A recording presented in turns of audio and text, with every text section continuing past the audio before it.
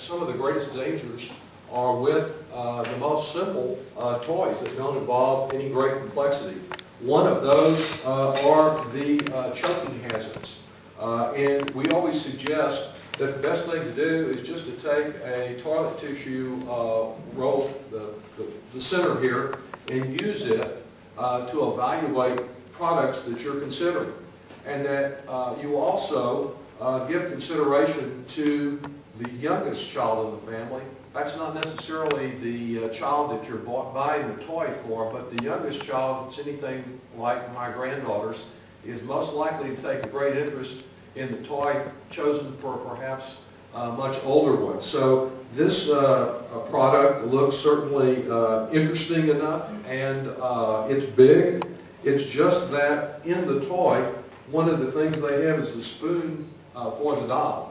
And that spoon goes sliding right through, as does, let's see, one of the other, I think there's a product with this furry pet that is also looks big and fun and squeezable, but it has a little bottle here to feed the duck, and again, it goes sliding through. It's that small part of what may appear to be a big toy that poses a real hazard, as do something that my granddaughters love, which are balloons. The number of children every year who suffer from having a balloon pop and end up down their throat is really a serious concern. Another thing I think is important to remember during this time of economic downturn, and that is the desire of families everywhere to try to cut as many corners as they can economically to continue to provide the joy of a child opening a holiday package and seeing a new toy, when they may put that new toy there after having gone to a flea market or a garage sale or something else to cut corners. Many of the products there are fine, but some of them do not meet existing standards with reference to lead and other concerns.